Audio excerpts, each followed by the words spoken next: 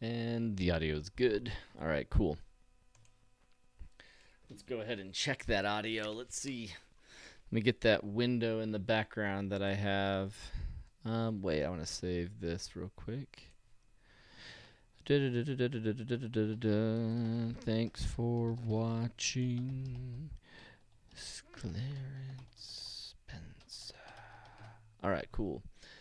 Got that saved. I can minimize this. Let's see how YouTube is looking. All right, I hear myself talking. Let me just listen to myself for a little bit while I wait for this. Welcome in. We've got Dave and Jerry and JHM and Rhonda. They're all here so far. And Justin Miller. Heck yes. Oh, yeah. Welcome in. Welcome in. We're going to be talking Astro-modded cameras tonight. And let's see, how did that audio sound? I mean, it's so far so good, but we'll see how loud it is here in a sec.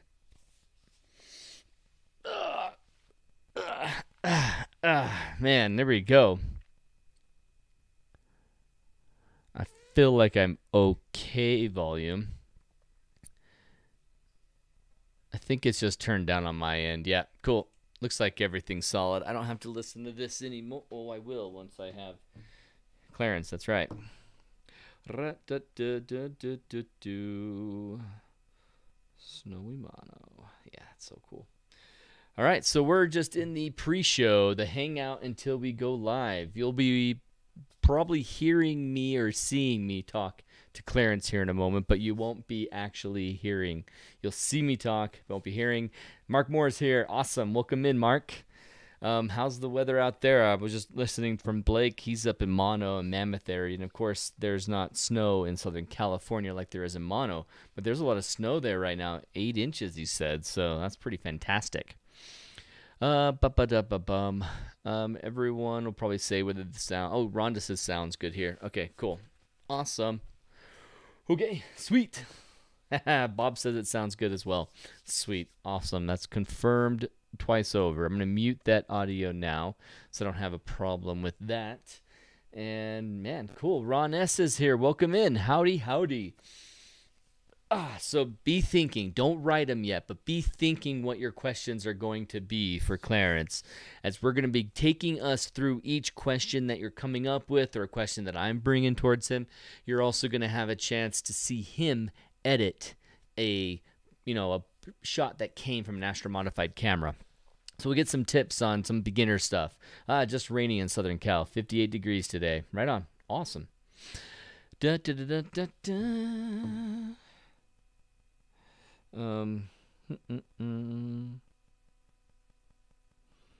So, I'm trying to think of how to entertain you guys as we're waiting for the last 6 minutes, but I don't have to entertain you. So I guess I don't really need to do anything. I am going to put these notes up, and I realize that that was something I wanted to do next. I'm not going to save that. I'm going to close out that, but where's my Q&A question? I think it was in my OBS template. So we're about to go live. We're hanging out in chat.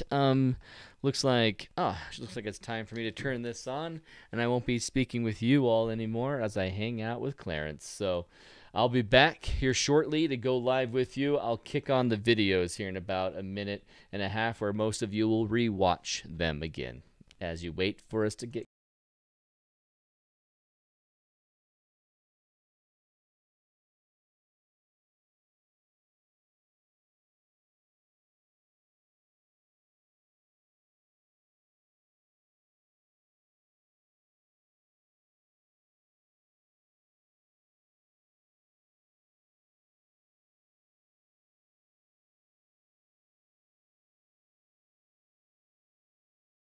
Oh, looks like Grant has joined the chat and has brought up the cats. Hail, Aaron. I don't mind the hail, Aaron. I should be less arrogant and be humble about it, but I don't mind it. 36 degrees this morning for Grant out there in Oregon and Bandon. Show your Venus flytraps. That's entertainment. I really should, because they're going into dormancy so shortly, and they're all nice and red looking. It's fantastic. Audio is gone. Yeah, audio was gone because I was talking to Clarence behind the scenes. We're getting everything set up for the live stream starting here in 4 minutes. And let's just say this, if you actually want to see the Venus, well, no, I don't have time today because I have a hard stop at 8 o'clock tonight. So we'll be getting this going very quickly. You guys enjoy the repeat of these 2 videos as we're getting ready for the final 4-minute countdown. And I'll be back and we'll start off where I will begin the live stream talking about our topic. And then I'll bring in our guest, Clarence Spencer from Spencer's Cameras. All right, so talk to you at spencerscamera.com. All right, guys, one sec. See you in 4 minutes.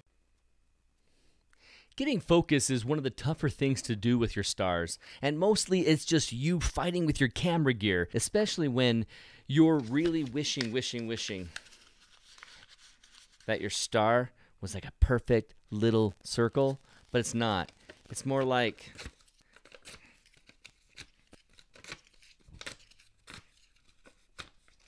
this shape. You've got this shape that you're trying to go, oh, okay, that's the best, tightest circle I can get.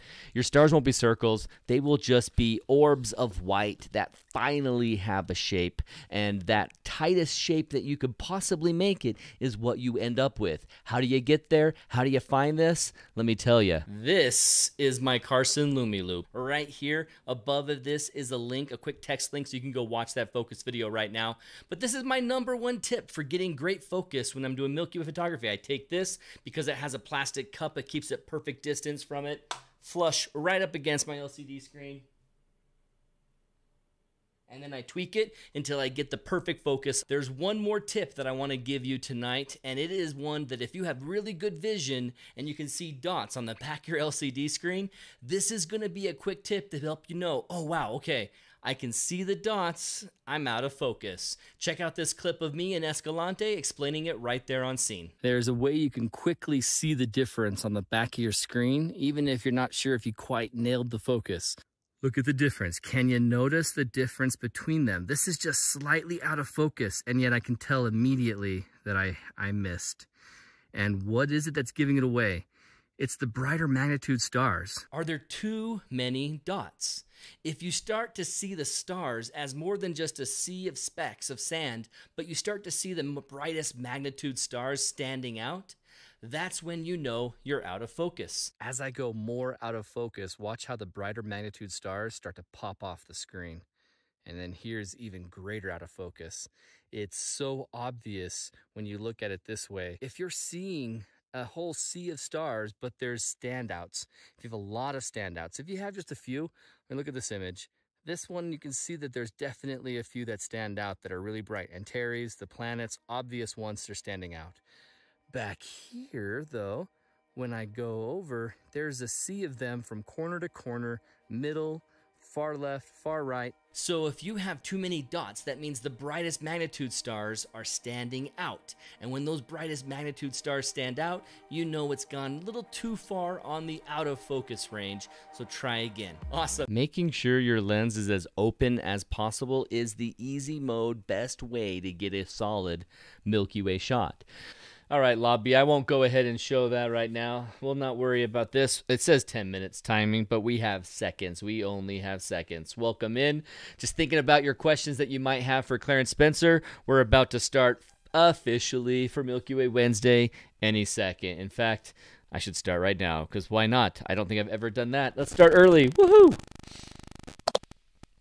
Welcome in. Hey, welcome in everybody to Milky Way Wednesday. I'm Aaron King. I'm with PhotoGadventures.com. I've been doing Milky Way Wednesday now for ever since 2019. I believe I started not 2018. I did it in 2019 for the first time ever. I even had that first year we went into Halloween and it was trick-or-treating time. And I was still doing Milky Way Wednesday. I loved it. I was like, oh yeah, tonight's trick-or-treating. And then everyone was coming to my door and asking for treats and I'd run back into the live stream and continue going. So that was a blast. So what we're talking about tonight is the big challenge that all of us have, you included, with me included, Milky Way in the winter. Now, Typically, I like to say, oh, it's fantastic, it's over, we don't have all that work that we have to do anymore. The Milky Way core has set, so we can relax our photography, do maybe more landscape, and just enjoy the winter. Especially for me, as I was going through a divorce, and I was coming to the end of the year, and I was like, yeah, I'm going to take a good break, save some money, and not travel. But this year, I think we're all feeling it. We want to do more, and we're going to do that here in Winter Milky Way, but the extra challenge of doing a panorama. So if you weren't around for us a week, 2 weeks ago, I think it was 2 weeks ago, or you've not listened to the podcast yet where I share these tips, I'm going to remind everyone about the 5 things that you really need to get your Winter Milky Way right, which is why we have our guest tonight. It's number 5. So number 1, the panorama, when it works, is going to be between 22 degrees to 52 degrees. What's happening is you've got this arch of the Milky Way, and it talks about the core being visible, but then it has the full max elevation of the Milky Way at that highest point of the arch, and it tells you in photo pills where that is. And so the proper timing, if you look at it in degrees, is roughly between 22 degrees and 52. I say roughly because my favorite time looking at pictures that I have captured was when it was between 30 and 45. That was the sweet spot for that panorama. So if you want a panorama to work out, you got to look at photo pills and look at that setting down there, and listen to the podcast if you want to hear more about it. But you'll see it. Milky Way max elevation is at 30 degrees to 45 is the sweet spot, or anywhere will work between 22 degrees and 52. The second tip was that we're not looking to the east for this panorama. We're looking west, which means we have a whole new set of foregrounds that we can play around with, looking to the west to capture that Milky Way panorama. And so I'm going to pull up the chat real quick so we get everyone talking. We got some good all caps questions already going. And Vid Shanks, thank you so much.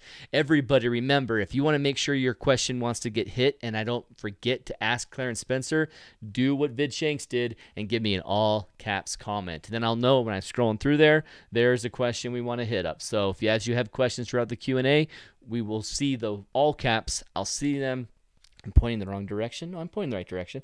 When I see the all caps, I know to read it, and then if I don't see the all caps, I may miss it. And we'll go through, and as we're going through tonight, we're also going to see Clarence actually show us how he edits some of his images so that you can get an idea of like, okay, how much different will the editing process be for me handling an astro-modified image? So then tip number 3, when is good? Okay, Aaron, I'm excited about going. I know the panorama has to be at that degree, also looking west. I have some cool subjects that I can look at, but when else can it work? Well, in November, you can know just quickly that, I'm going to hold this up high so I can look at it this way, 4 a.m. to the morning is what you're looking at in November. So you're going to go out very, very early before work or stay up really, really late at night. Your call. Now, in December through January, you're already good at 1 a.m. going into the morning, because as it goes in the morning, it just kind of sets more and more and more, because it starts off above you and then works its way down to that degree of 52 degrees, and from about 1 o'clock in the morning on, it's setting lower and lower and lower, which is interesting because that's the experience that the Southern Hemisphere has looking at their core. They have that kind of a experience looking off to the west and seeing it set like that. So we're kind of getting a feeling, us Northern Hemispheres, we get a feeling of what the Southern Hemisphere experiences. Number 4, this is a tip on its own, even it's just the same thing as before, but it's a key element here. In February and March, you can actually do both. That winter Milky Way in the west and the summer Milky Way panorama in the east. And just the timing is 11 p.m. until it finally sets over there. Then you wait for the few hours for the Milky Way to rise on this side of the sky, and then you'll watch from 4 a.m. until morning between February and March. And then lastly, the 5 key point that you need to have in order to make sure your winter Milky Way is rock solid and awesome is what Clarence Spencer is here with us for to talk about. And you guys get to ask questions just like Vid Shanks. So hit us up. Oh, Paolo Bergamo's here. Awesome. And Mary Beth. Yeah, fantastic. Some of my best friends are here. I love it. I can't say best friends because then it makes me sound like I have favorites. I don't have favorites. You're all my favorite. But I haven't said hi to Jim or Tim or David or Chris. And I haven't said hi to Alan yet or Kathy. And I already said to Grant, the audio's back. Perfect. Okay, cool. All right, let's bring in our guest. And joining me now is our friend Clarence Spencer from Spencer's Camera. Welcome in, Clarence. How's it going, man? It's awesome having you on again and having a chance to talk about something that we keep hitting a little bit, but I keep feeling like we're just not quite completing the discussion on this. You know what? I don't think they actually heard you. Go ahead and say something real quick. How's that? Can you hear me now? I hear you just fine, but I'm going to have to use this one. So I'm going to use this screen so that they can actually hear you. So welcome Okay. in again, Clarence. Hi, glad to be here. Yeah, I think everyone's going to be hearing you now. I'll probably get some notifications from 30 seconds ago that it wasn't working, but no worries. So, Clarence, the first thing I have to ask, when you're thinking about doing a panorama with the Winter Milky Way, have you done it yet? I did. I haven't done a lot, but I did one a couple of years ago that I really loved. I was very happy with it. It was up in the City of Rocks in Idaho. Super dark and turned out spectacular. Oh, yeah? Of course, being cold, it's a lot harder to get out. But no, it's something I want to do more of. I've done a lot more lately of deep sky shooting. Those dimmer objects are a lot harder to reach and grab sometimes, but I need to get out and do more of those winter Milky Way panels. So when you're going out and using your Astro-modified camera, have you used it exclusively throughout the summer? Oh, definitely. Yeah, definitely. Yeah.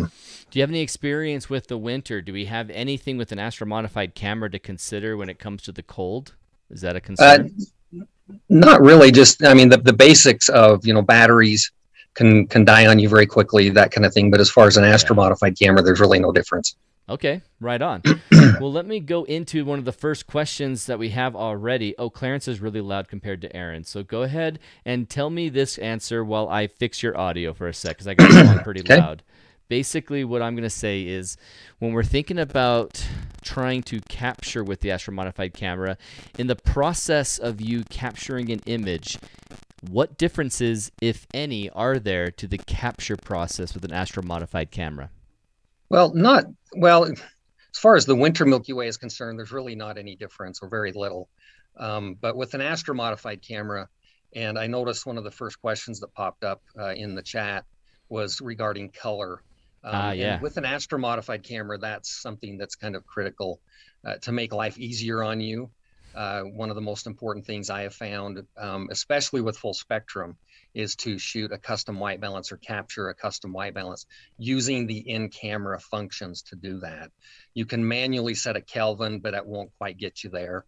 And every camera has a way to do that. I'm mostly a Canon shooter, but when we're doing modifications, I've learned every camera very well, and they all do a great job doing that. Once you do a custom white balance, then that solves 90% of your color problems.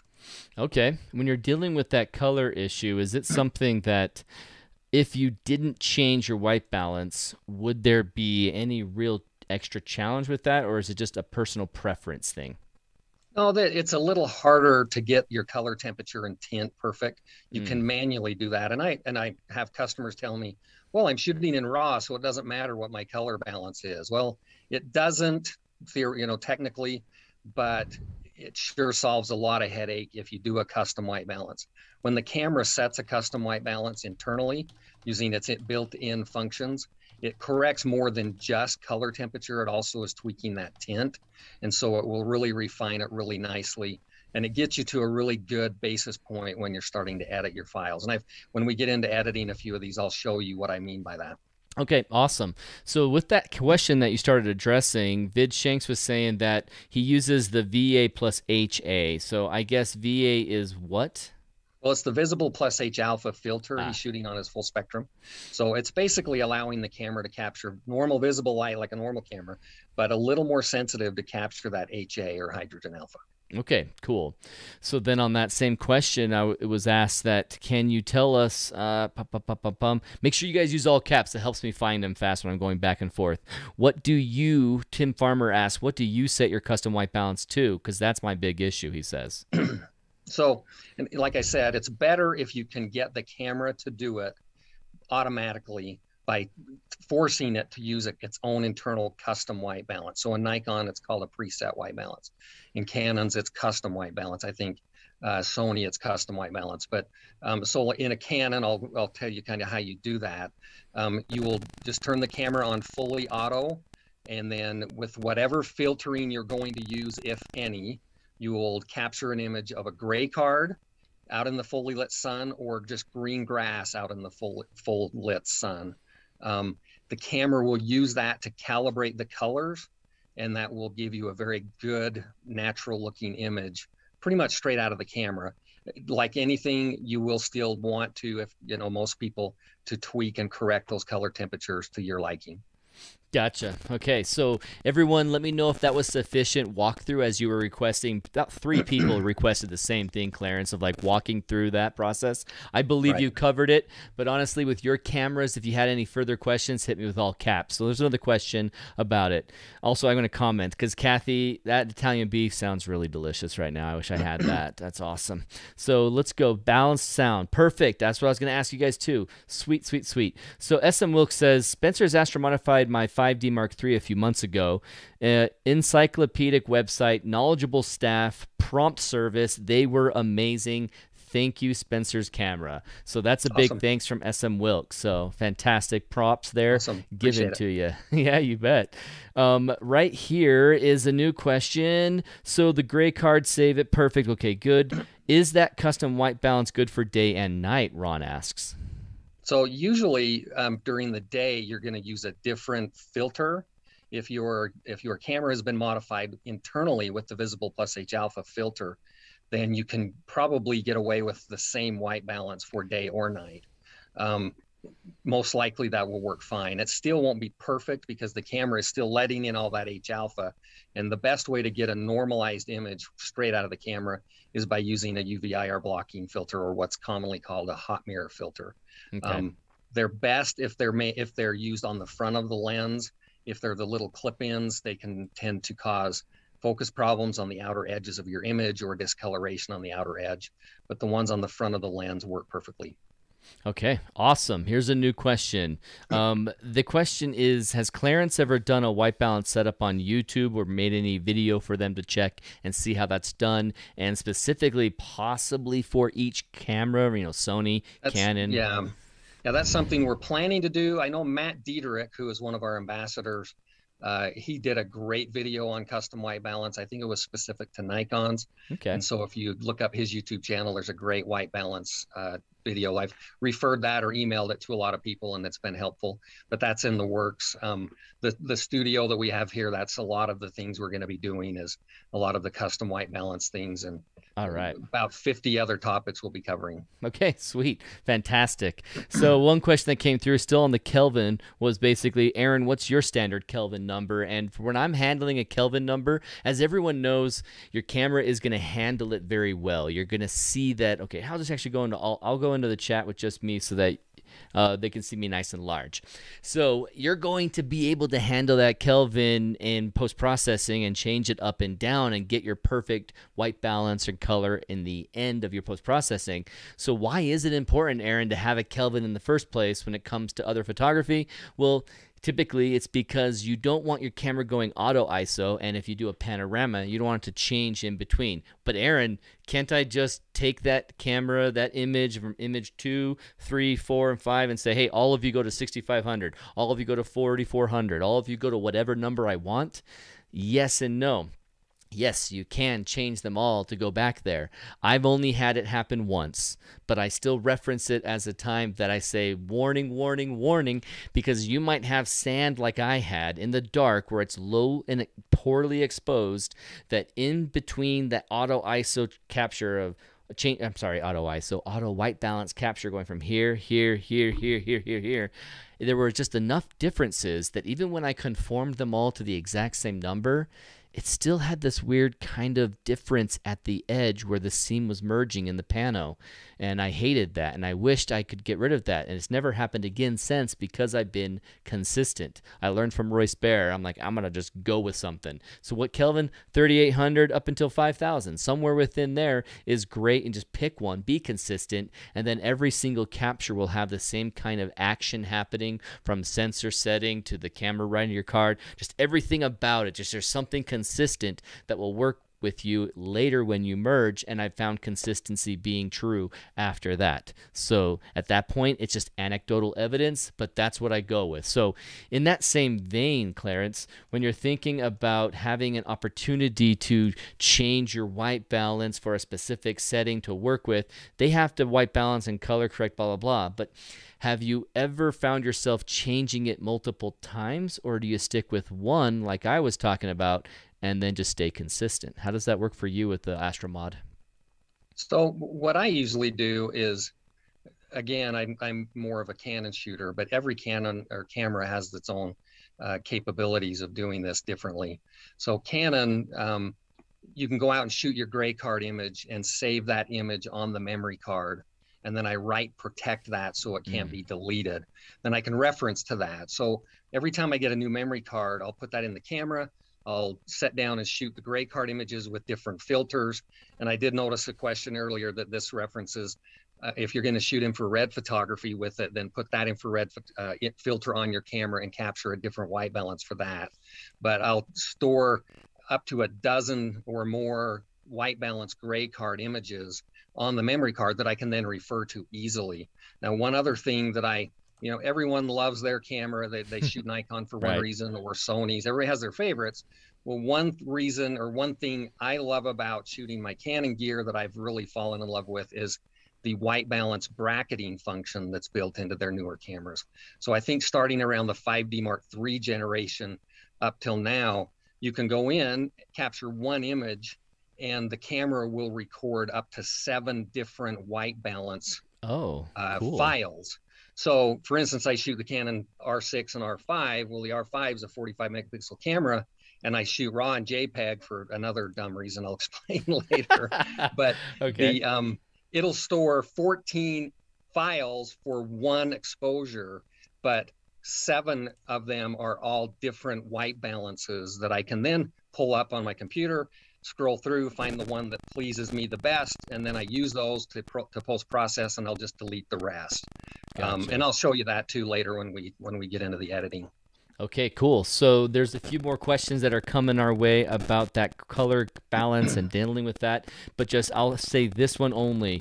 Are you setting up a Clarence Spencer or Spencer's Camera YouTube channel where you'll have some of this information there, or will it be on their website only? It'll be both. There is a YouTube page, it's youtube.com/Spencer's Camera. Oh, cool. There's a few brief editing tips and things like that on there now that we've kind of used to help us get it up and running, but there'll be a lot more to come there on YouTube, and they'll be on the website as well. All right, cool, everybody. I'm going to cover up Clarence's face for a sec, or I'll cover his telescope. You can see it right there, Spencer's Camera and Photo. And they go right in. I'm going to click subscribe. Everyone say thanks to Clarence today and hit subscribe, but you'll also be able to be notified. Hit the bell. Everyone hit the bell, and then you'll be notified when he has a new video in there, especially those ones that you're all looking for with the color balance. And join us on there as a subscriber to Spencer's Camera's YouTube channel. Awesome. So here we go. Let me go ahead. Oh, Ron S. has a good question before we transition to any of the edit.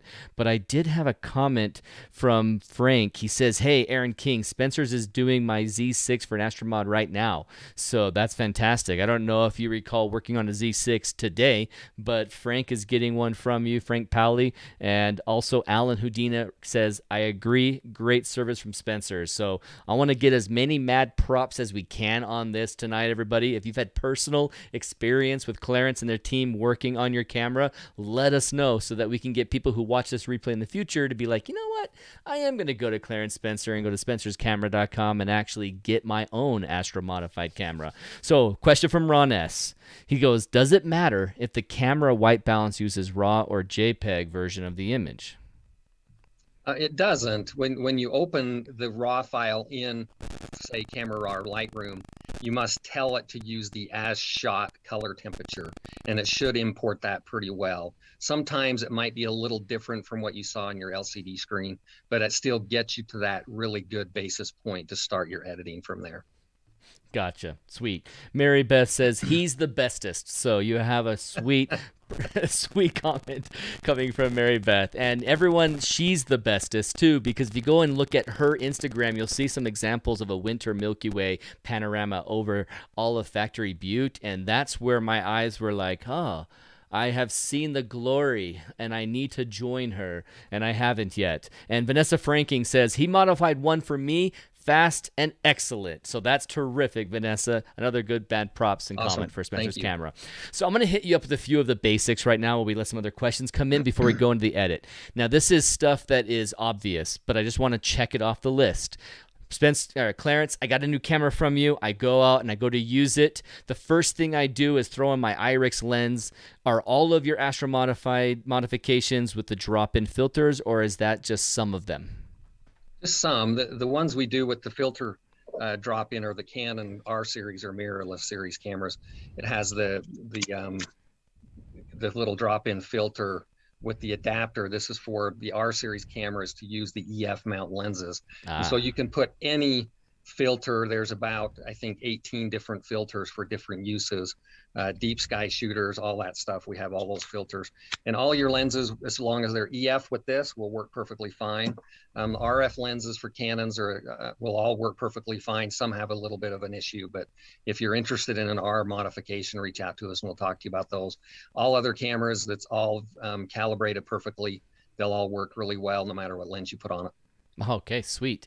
So then when you're thinking about, I want to do wide field Milky Way panorama, is there any different process for when I want to attach it to my telescope mount like you have behind you and use it for that purpose? Oh, it works perfectly fine. Okay. That's the most challenging and most difficult part of modifying these cameras, is perfecting that focus. If the focus is off a little, you'll get soft corners, or bad distortions, or your ultra wide angle lenses may not work well, or they'll work and not your telephoto lens. So that's the most difficult part of these modifications. Gotcha. Okay, so then when I'm thinking about a brand newbie coming into this and they go for their normal setting, they're thinking, oh boy, the histogram. Do I need to worry about a separate exposure histogram when dealing with an Astro modification? Not really, no. I mean, you still want to look at the histogram and watch it. You'll find that with your Astro modified cameras, you'll be able to cut back on your exposure time a little, or reduce your ISO a little bit, because it is more sensitive to light. So that's one of the added benefits is, of course, the longer the exposure or the higher the ISO, you get more noise and other problems. So that's one of those benefits, is it helps with those issues. You know, it's funny because Bob just said the same thing. He's like, Spencer's did my 6D last year and it's a much better performer. So he's already seeing the better performance thanks to that. And I personally can vouch that, was it an R6 I borrowed from you or an R5? It was an R6, right? I think it was an R6, yeah. So when I'm out there with the R6 and I'm looking at it with my Canon, the one that you guys are looking at me from right here, I constantly battle with people's stupid camera bodies that they bring me on workshops, and they're like, I can't see the stars, Aaron. It's just all black. And I'm like, why the heck aren't you seeing stars? I'm like, okay, so we're like, push this button, try this, let's turn this, and then, okay. It's like, And then they start massaging the camera body and hoping you can coerce it to show some stars. I have my 5D Mark IV, and I'm like, you should be seeing this. It's like, this is what you should be seeing. How come we can't get that to work on your camera? And it's my biggest frustration when I can't get the camera to see stars so that they can then get focus.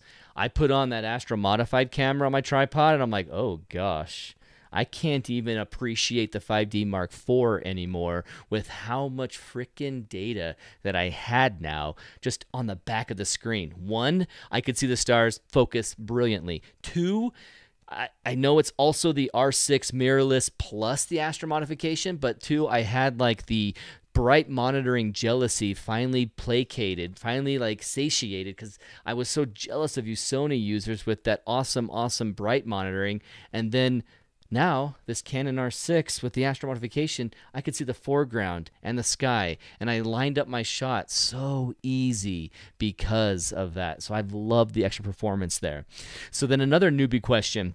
Your histogram doesn't have to change much. You don't have to worry about much there. When you're talking about an Astro modification and you got a shutter length to choose from, do you find yourself ever pushing beyond star trailing a little bit just to get that color showing up even more? Or is it unnecessary because it comes through so freaking thick? Well, there's two things that you gain with an Astro modified camera. You gain more color, but you also gain more base luminance value. Oh, okay. And the deep sky shooters really appreciate that probably more so than the Milky Way shooters. Luminance, you'll see deep sky shooters adding layers of luminance that they capture with either hydrogen alpha or other filters to bring out that contrast. Well, it's already kind of built into the Astro-modified camera. So one of these pictures I'll show you that we're going to briefly edit, you'll see there's just a lot of luminance making the Milky Way really glow. And then you could still add more luminance if you want. It just increases the versatility, and really overall, it just increases the contrast and detail. Ah, you're talking my language. When they think about using the Astro-modded camera, then do they need to ever? Let's just say it this way: two different questions. First question: when you have an Astro-modified camera, how much? How do I phrase this without being the answer? How much do you consider tracking necessary versus single image? How much performance can you get with a single image Astro-modified image? So you gain some by doing just single, non-tracked images. Okay. Tracked images are always better, no matter what camera you're shooting. They will always be better. Amen. The examples that I'll show you to edit are non-tracked images. They were areas where we had hiked in a little ways, and so I didn't bring a tracker. So they'll give you a basis of a very simple, capture, usually about 10 exposures, and I'll show you what that brings out. But there's always a benefit to tracking. You'll never get away from that. With today's technology, at least, I don't think you'll ever get away from that. Okay. I mean, that's fantastic, because there's some of you out there that don't have a tracker yet or don't want to get into that. And you're like, okay, do I have the learning curve of the tracker and the learning curve of the Astro-modified processing, or do I just tackle one or the other? And it sounds like you can still get a fantastic outcome without the tracker as an added difficulty. Okay, fantastic. So then the other part to that question was, have you ever benefited stacking the same kind of benefit it would be for a non-Astro-modified camera, or is there different results with stacking with an Astro-modified camera? No, the same benefits. It's just you're starting out with an overall better image, and then you're increasing the benefits of tracking, just like an unmodified camera, but you're starting at a higher quality point, and then you're adding to that with tracking. Okay, awesome.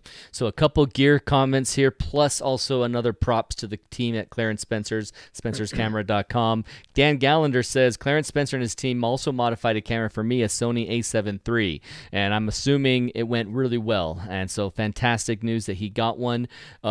Mary Beth is like, Orion is calling. I agree, Mary Beth. I'm thinking about our January Orion, where we waited for it to go up as high as we possibly could, but it went so high above Delicate Arch. I'm like thinking, oh man, I missed already the chance, or have I, to see Orion over there later in the night and get the good position for Delicate Arch. Oh, there's so many opportunities here. So gear question, Frank Pale says, hey, you know what? I did not send my camera lens into Spencer's to be calibrated. Should I have actually sent it in? No, that's kind of a misnomer out there. Some people will say, oh, send a lens in. Well, then what happens is they may tweak that lens to make it work right with the camera. Then it won't work well on other cameras.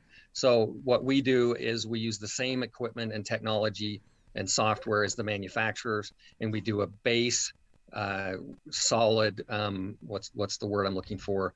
Basically a universal calibration, just like a new camera is. That way, any lens you put on it should work perfectly fine. Okay, fantastic. Bob Borkowski says, I'll be upgrading my Canon R to a Canon R6. Is the Canon R6 a good upgrade? I'm assuming that's what you meant, Bob. You missed the other 6 in there. So would you compare the Canon R to Canon R6? My opinion, the R6 is a lot better camera. The R is phenomenal, but the R6 is very noticeably better than the R. Okay, fantastic. Tim Farmer agrees. He loves his R mod. The R6 might be a better option, but better ISO performance maybe.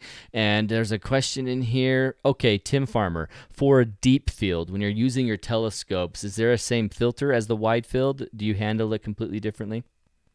It depends. Light pollution is the concern with deep sky imaging. I mean, it is with Milky Way, but it's more so with deep sky imaging because you're forced to take much longer exposures, on a guided mount or something. So there are some really great options for light pollution or light pollution limiting filters that work really well. The drop-ins for Canons work really nice. But most telescopes have the capability of screwing in 2-inch filters, and you can purchase pretty much anything out there that will work well. I'm a big fan of the Antlia brand filters. Optolong makes some good filters, but Antlia is a new company. They've been out for about a year, I think, with their, it's telescope specific, so they're 2-inch filters, and they outperform the Optolong filters, in my opinion. Okay, right on. Mary Beth, if you come to Salt Lake City, I can't wait to see you. So let me just go ahead and indulge a question with a very, not a full answer. Basically, he was asking a very specifically, let me say, who is he? He was Rakesh. Rakesh was saying, hey, I might have missed it. How much does it cost to actually modify, say, a Nikon Z7 II? So here at Spencer's Cameras website, Clarence, where would we take everyone to find out that answer for their individual gear? So on the top left, a little hamburger drop down. You click on that or hover over that. Cool. And it'll go to shopping, and then you would click on camera modifications or camera conversions. Then basically a full frame Nikon starts at $350. Same with Canons. Crop sensors, the filter material we use is a little cheaper, so it starts at $300 and goes up from there. Okay. All right. So if you needed to consider it as someone who has a camera and you're thinking, does it work? You have a nice list here with about 12 different cameras that you're saying can work: Panasonic, Pentax, Sony, Olympus. We all know that not every camera can work. What is the process where they get informed that their camera doesn't work for the same process that they want? So on the website, just underneath the Astro Modifications tab, there is a recommended camera list. We're probably 2 months out of date on that. We haven't listed 1 or 2 cameras that are new, but it'll show you what's highly recommended, what are just kind of recommended cameras, and then some that we tell you to stay away from. Okay. I think I'm not finding it yet, the recommended ones. Yeah, so if you click on that hamburger menu, the little 3 lines, then underneath that, it'll show shopping. Shopping, and I go into shopping, and there's some underneath that. I didn't open up that more. That's where it was. And then I will see the Astrophotography camera kits, Astro cameras, and those ones in this list are the recommended ones just by default to be in here, or no? On the top menu, there's Astro conversions. Oh, Astro conversions. Click Astro conversions, and that will show you recommended Astro cameras. I see. So make sure if you're on a small window like I am, like on an iPad or a phone, that you make sure you use the plus signs in the menu system over here, because that opened up a lot more options right here and recommended Astro cameras. In fact, I am just going to link the chat right now with that information so that everyone has it. Okay, cool. So we've indulged that. If anyone needs to check on their own camera, just go ahead and go to the website and get the process started with them. So now the last question I will take on before we go into the edit is going to be, you missed my question way up above Grant's. Okay, I want to make sure I catch Grant's question. Grant, I'm scrolling. I've almost got Grant's from maybe the very beginning of it. Clarence is really loud. I must have missed it. Hail, Aaron. Yeah. Okay, I'm going to have to find it while I'm getting him going on the edit, Grant, just because I have missed it. I'm going to go back and find it. If you want to copy and paste it again, Grant, hook me up with it. But the question I'll ask here comes from Jim Foti, or John. I do that every week. John, will you compare an IR 590 NM image of the Milky Way with an Astro-modified image? Are you familiar enough with an IR 590 NM image? Yeah, in fact, I've shot early on. It's been a couple of years. I did a lot of infrared only, or with the 590, the 665, all those others of the Milky Way. Again, you can use some of that most people do, for your luminance layers to put in the background of it to pump up the contrast. But, when we get into the editing, you'll see some examples of the different mods that we provide. Okay, Awesome. I'm going to go ahead and come back to me right here. So as Clarence, go ahead and share your screen with me and get ready for that. Let's get into the editing. Tim Farmer was talking about, hey, you know what? I have the Skywatcher GTI, the Skywatcher Adventure GTI. Haven't quite figured it out yet, but he's wondering if it was good on a red cat. But he's also asking whether or not a filter that you were talking about, Clarence, was good for a red cat lens. Do you have any concerns whatsoever about working with the red cat on any Astro-modified filters?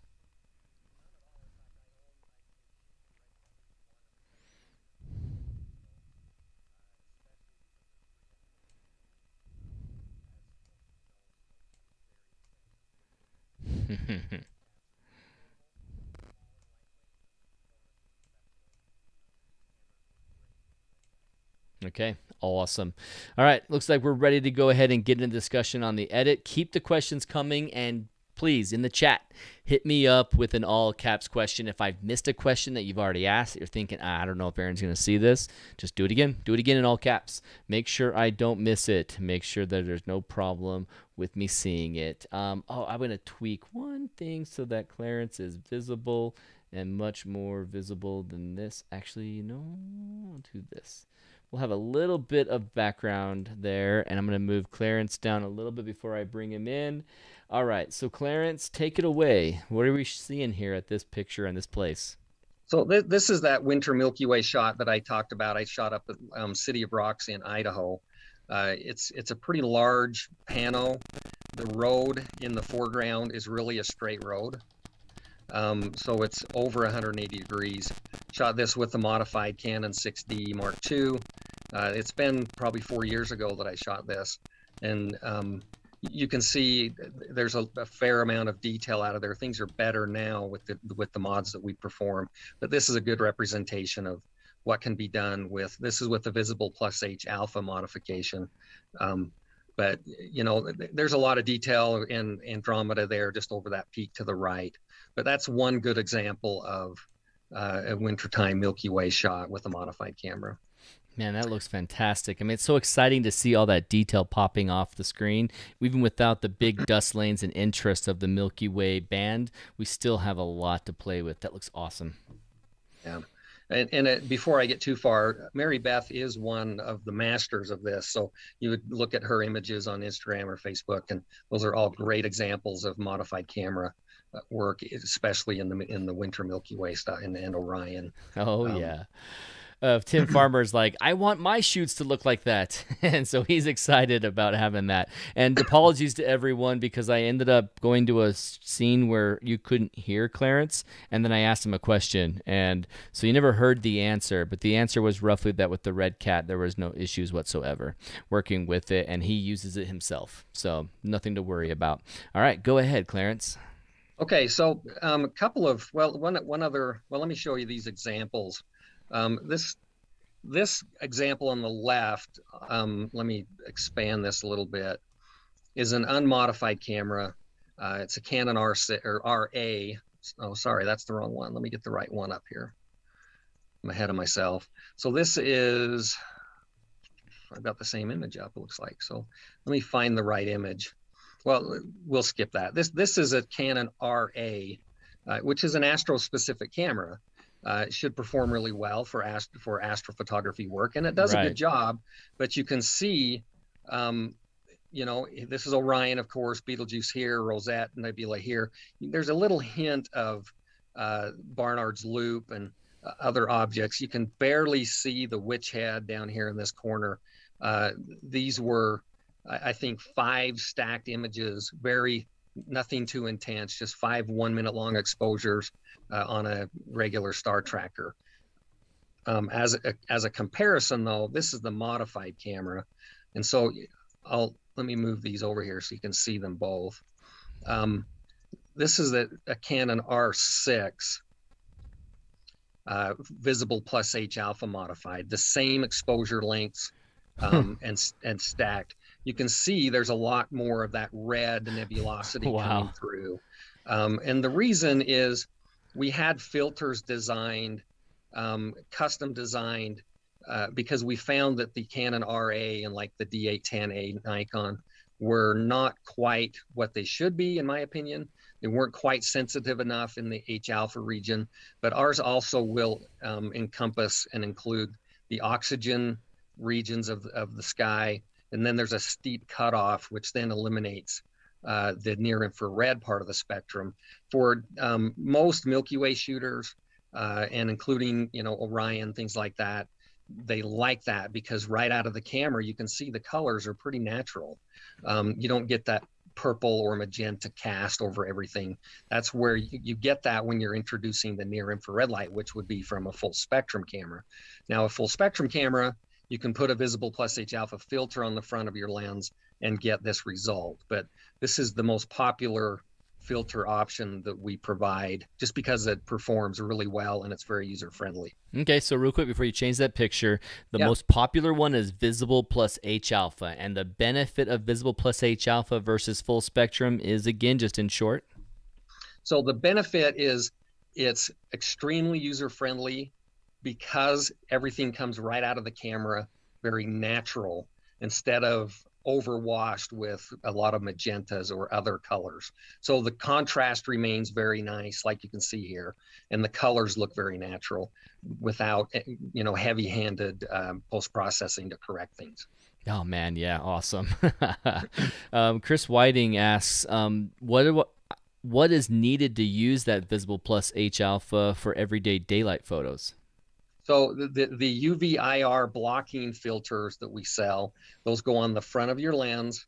Those will negate the modification or cut back the sensitivity so that it is only sensitive to normal visible light like a normal camera. There are some companies out there that sell the little clip-ins that go in the camera right by the sensor. They're very convenient. But with anything over or wider than about 28 millimeters, you'll find you'll get soft corners or distortion or bad colors on the corners. So the on-lens filters are far better for performance with that. There's no problems at all. But the downside is, of course, if you're shooting a big 14 millimeter ultra wide, then you've got to buy the 150 millimeter filters to put on there to get the right performance. Gotcha. Okay, right on. We have a couple good comments. Like, for instance, Dan Gallender comes in and says, I must have deleted the end of my comment earlier. He says it should have ended with, and I couldn't be happier. So another mad props going out to Spencer's camera. I love it. Also, Hugh Brooks asks, on that image that you showed us before, what focal length were you using? It seemed like that was kind of a wide angle to see the whole Milky Way band. Do you recall at all? Yeah, so this shot that's back up here, I'm assuming, is the one he's talking about. Yeah. This was actually captured with the IRIX 15 millimeter. So it's a really wide lens, an f2.4, but I overlapped each exposure. I didn't shoot, 10 shots and then move 10. I only shot one exposure, moved at about 50%, another exposure 50%. So they were about half overlap, about 20 images across, and then 2 layers up and down. There was a little cropping, of course. I went way farther than I needed to, and some distortion with that wide of a panel. But. Right, yeah. Cool. Well, let's get into some of the edit. Brendan Larson jumped on with us. He says, greetings from New Zealand. He's just bragging. He's just bragging because right now he has a panorama Milky Way. You lucky dog. He says, I just realized you're on now, and I missed the start. I love this topic. I have a Spencer's modded camera, visible plus H alpha, and a second one that is on its way, full spectrum. So that is really comforting to see that someone's used your service, loved it so much, and is back for more. That's awesome. That's as much of props as you can get. Sweet. So take us through some of these steps before we kill the hour, because man, it's already 43 after the clock. Yeah, we got 15 minutes, so I'll try to be quick here. So first of all, I mentioned earlier how with the camera I shoot, I do a white balance bracket. So this is an example of that. I have my window set up specifically so it shows 7 thumbnails across, because this is the first exposure, or an initial exposure, and then it created 6 other white balance files from the same exposure. Then this would be exposure 2, 3. And so what I can do is I can click through these to see which one I prefer the color of, and then choose the middle, the one that meets my light. You can see it's getting warmer and warmer, and then it jumps back to the other exposure. So that was what I was talking about, is you get different color temperatures by doing that.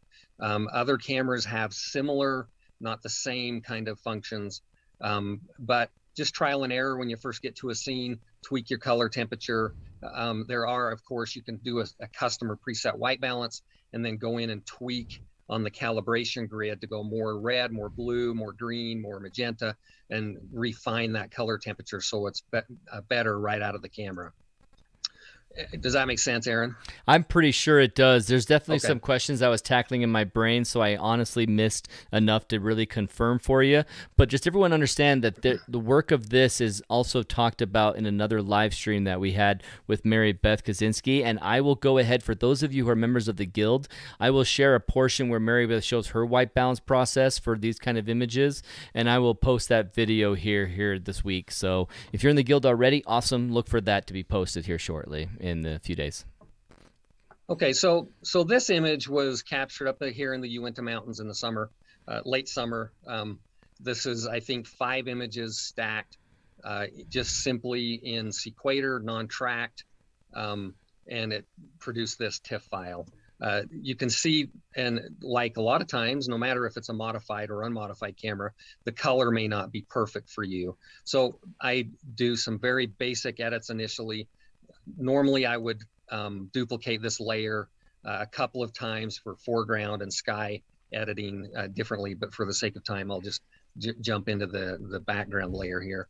So in Camera Raw, very simply, and this technique has been used and taught a lot for a long time, and I found that I really like it. I'll just crank up the vibrance and saturation all the way so you can really see these colors, and then you can tweak this to where you get I prefer to have the sky kind of a little more blue and the Milky Way warm, and then you can either increase or reduce the magentas and greens to where you get a middle road. And you can see right here, there's not much difference that I went from the original white balance as shot. So if you do that custom white balance, it usually gets you really close, and then you're doing small refinements here. Then I'll just bring these back down, and it looks really washed out now because you had all that color visible, but you know, you can bring up your vibrance, and then all your other basic edits are really the same as you would do with an unmodified camera. So, you know, and Aaron is a master at this stuff. You don't want to be too heavy handed on things, but you know, play with your shadows, your whites. I tend to bring the whites down a little because you don't want to overblow your stars when you're stretching everything else, but you know, highlights, shadows, that helps your foreground.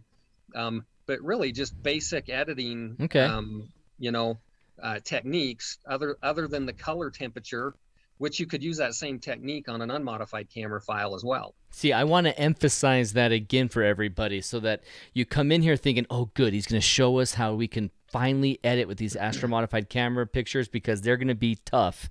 He just said it's not that much different. So let's just emphasize the few differences or maybe the few adjustments that you do a little bit differently because it's Astro-modded. Just those few steps. Just say those again. So really just refining the temperature and the tint. And again, like I did before, I'll do it one more time. You crank up the saturation and vibrance sliders to really reveal that color.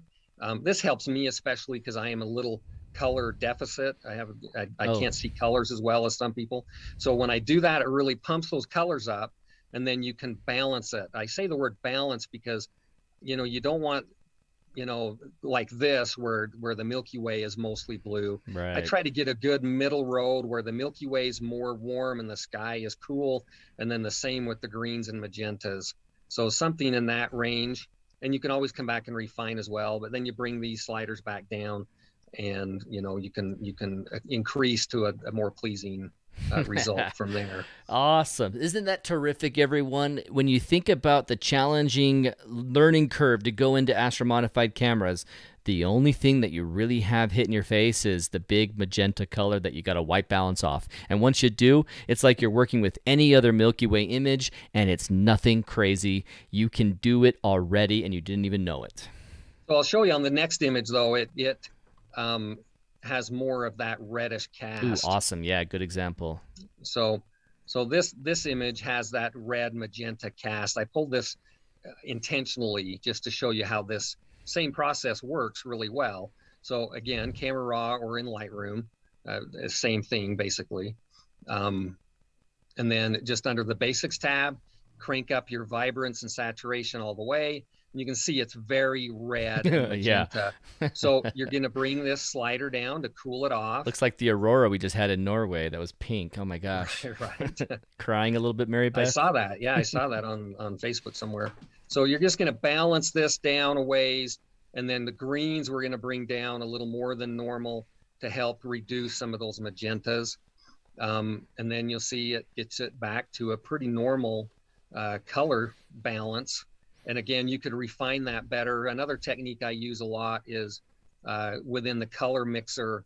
This is a really powerful tool that I've learned to use over the last couple of years. You can bring, so for instance, this darker color, your magentas and your blues, you can bring the luminance down on those to help increase contrast, and bring the reds up, or the oranges, you know. And so there's a lot of that detail in here, and you can see that's a pretty poor image really, but this was during a workshop, so I wasn't babysitting my camera very well. Gotcha.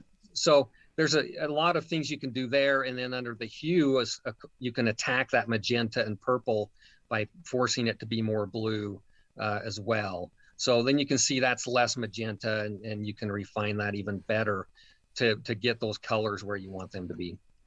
Man, that is going to be the toughest part for some people, because maybe they've never played with the HSL panel, but that's going to be a little blind moving of the sliders back and forth. Just know there's nothing you can do wrong. Just keep playing with it. See what changes what, and see how you like it. So the hue and luminance, typically, you never went into saturation? I don't use saturation. I stay away from that as much as I can. I use vibrance. Okay. Seems to be less dramatic and overpowering. I also sometimes will go into the calibration tab and play with the reds, and to get that. If you bring up, you can bring up the reds or the blues to change the overall balance of that. Those are relative. The calibration tab is relatively new. It's been around for a while, but most people don't ever touch it. But it's pretty powerful if you learn how to use it. What's your typical process for avoiding making and knocking back your nebulas from being pink anymore? A lot of it is that color mixer. I'll go in and bring the reds up more red, so they're not as pink.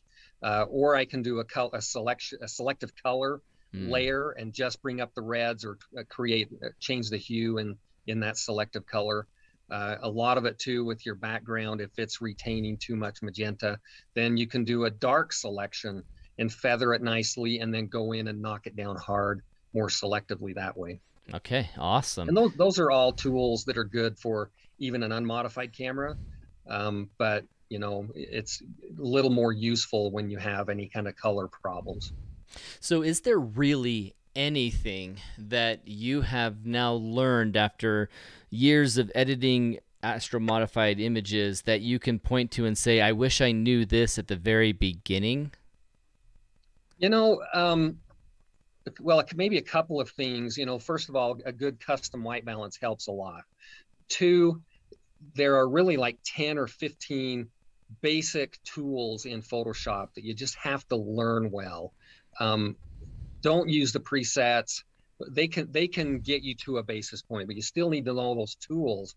As I'm sure you would agree, there's these basic adjustment tools in Camera Raw that will do 90% of the work for you. And then after that, it's just little refinements here and there, reducing noise or balancing the foreground with the sky so that they blend well. And, those can all be very technical, but 90% of your work can be done right here in Lightroom, or in a quick layer of the sky versus the foreground, and edit those a little differently, and you're there.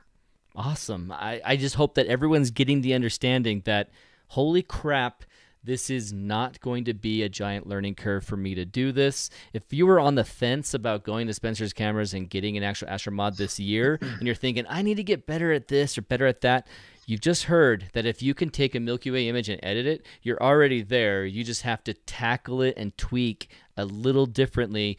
You don't have to learn a new program. He never brought up PixInsight that is required. I mean, have you ever edited in PixInsight? Oh, I've done a lot of that, but I'm a Photoshop guy. Yeah. You know, started learning that 20 years ago, and I dove in hard probably 6 or 7 years ago and bought a ton of, tutorial video classes and really dove in hard. But I will tell you, like I said, 90% of the work can be done with 10 or 15 basic tools. And that gets you, to a really good point. And then after that, then it's really tight details that you just have to learn each tool separately. Okay, right on. Is there anything in the edit that I should hold you up here for, or are we ready to go to the final questions? No, I mean, that's a very basic, you know, correction of colors and that kind of thing. You could go down every one of these little steps in Lightroom or Camera Raw and dive in deeply, but that's the basic edit. All right, awesome, fantastic. Go ahead and switch back to us with you. We won't be able to hear Clarence for a second while he switches over to the other screen.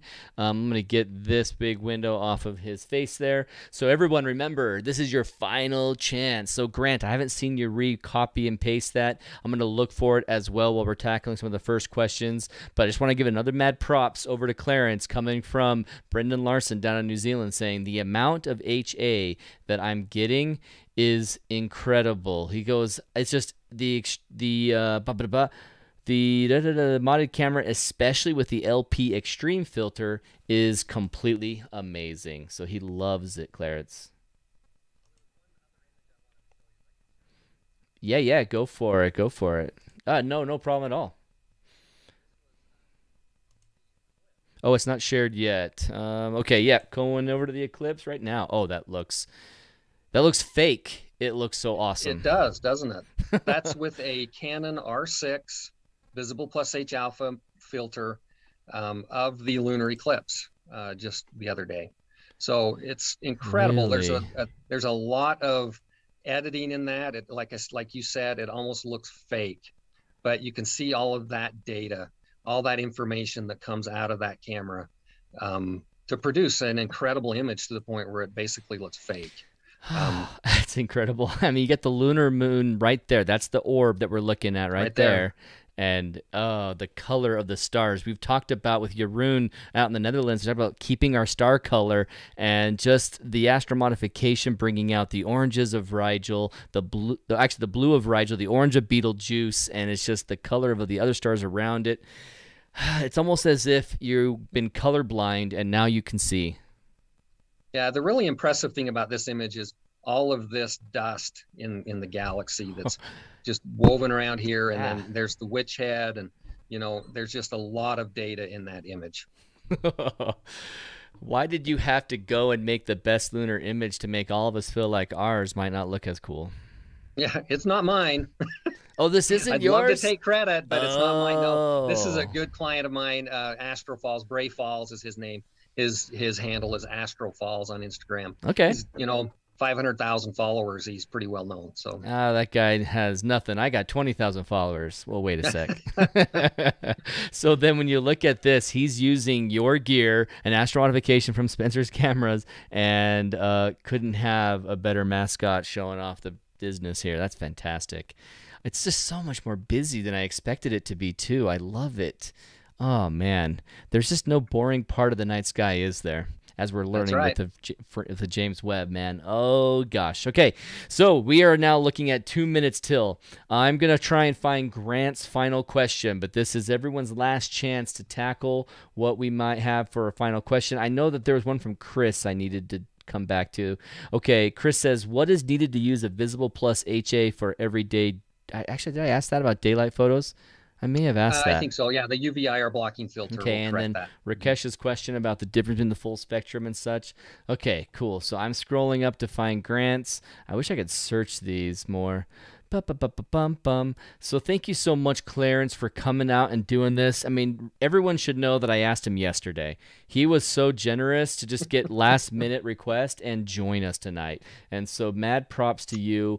As we were talking about earlier, Tim was like, hey, everybody, let's put... No, it was a Frank or Paul. It was Frank... No, I'm mixing names up. It was Frank. It was Frank Pally. Okay, so he was saying hit the like button. Say thanks to Clarence by hitting the like button, but also more importantly, go over to Spencer's Camera and Photo and hit the subscribe button on their YouTube channel. Join me in following them, and let's help that channel grow, and we can get a lot of good Astro-mod tips and information from him. Grant, I am having a hard time finding your question other than the comments about the audio being gone. So I'm going to keep scrolling here. My final question for you will be, is there anything in the Astro-modified tech that's coming, that is potentially coming, that we have to look forward to in the future of our photography? Well, for Milky Way shooters and stuff, the newest thing, and we're refining it a little bit, are some different filtering that will help increase the overall end result for a higher quality image. And we have new filters coming that will help with reflections on the sensor and hot spots with infrared lenses and things like that. But it's all very subtle, really high technical, based stuff that would bore the heck out of you all. But just know that the end result is we're constantly increasing quality of the end result image so that it's the best it can be. Oh man, what a brilliant space that he has out there in Alpine, Utah, and then going in and working with the room that he has, that what do you call it, a clean room that is brilliantly right, organized for it. It's fantastic. Now, Grant, I have gone to the very top of the chat and saying 36 degrees this morning. It's been very cold in Oregon and Bandon, but I don't find your question. I think there may be a chance, Grant, that it's done this before with other viewers where a question just does not show up on my end, and it's very rare, and I've only heard of it happening with Keith, but let's see if it can be fixed for you, Grant. If you can copy and paste that again, that'd be awesome. And who knows, maybe in the comment you're copying and pasting and YouTube is just blocking it. I mean, you didn't declare any religious affiliation or political affiliation, I hope, in the question. So here's a few thanks to you from Dave. Thanks, Clarence and Aaron, for putting the stream together. Tim Farmer says, EF-RF drop-in. Do you have color and soft issues for that EF-RF drop-in? None. They are very, that took almost a year and a half to perfect before we pushed it out, so that all of your corners are sharp, colors are perfect. There's a lot of work and testing involved in that. Oh, awesome. Sweet. Tim says, I have 10 followers. So you can find Tim Farmer over on YouTube. Let's get him up to 100 by the end of the week. Holy Moly from Frank Pally. Shelby Diamond Star, which of course is Mary Beth, says, thanks, Clarence and Aaron. Utah for the win, or F the world. I think both are fitting. Tim Farmer, are you... Oh, that's actually not directed to us. Thanks from Ron. Thanks from Tim Farmer. Thanks from Rakesh. He says, this was really helpful, Clarence. Bob Rakowski says, thank you, Clarence and Aaron. To infinity and beyond, and to the Winter Milky Way we go. Absolutely. Jerry Thompson and Chris Woodruff both say thank you, Clarence, and cheers to you all from Frank Pally. Loved it, Aaron. Thanks. And Frank Pally Photography. He probably has a YouTube channel too. Go follow him. Click on his name. You can go follow him and Tim Farmer. And Tim says, I'm out to photo the moon later, and thanks. What's the moon? You go take pictures of the moon? I never take pictures of the moon. The moon gets in the way of my photography. I wish Sony and Nikon offered that drop-in stuff, Mary Beth says. She wishes Sony would do that. That's too bad. Yeah. Rakesh says, is there a way to use the filter without modification and get similar results? Unfortunately, no. The camera is blind to H-alpha until it's modified. So you can put whatever filter you want on there and it still won't see it. Ah, darn. Okay, so Rakesh, we do have to go through Spencer's Cameras to get our camera set up. I can't wait to do it. If someone were to buy a new camera, new or used, dedicated to an Astro-mod, what's your beach babe of a camera that you want to modify the most? Works easy, always works. It's fantastic quality. Yeah, I mean, any of the Nikon Z series cameras, the Sony A7 III, A7 IV, they're phenomenal. And the Canon R series cameras. You can't go wrong with any of those.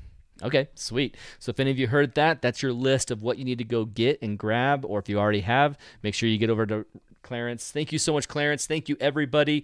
We're off for the night. I appreciate everything that you guys have done coming out to the Milky Way Wednesday. We'll be back next Wednesday at let's see. We'll be. I want to change this clip. Let me change this real quick. We'll be back here next Wednesday at 7 p.m. Mountain Time. And Clarence, where are you going next to capture some images? Do you have a chance to do that soon? You just did the lunar eclipse. A lot of testing right here in the backyard. A lot of telescope filter tests and things, deep sky shooting. I do want to get out probably next weekend and when the clouds are gone someday and get Milky Way and get Orion a lot. I have a lot of tests I need to do on the Orion region entirely. Absolutely. Sweet. Thank you again. Have a great night, Clarence. Have a great night, everybody. Thanks, we'll everybody. see you all next week.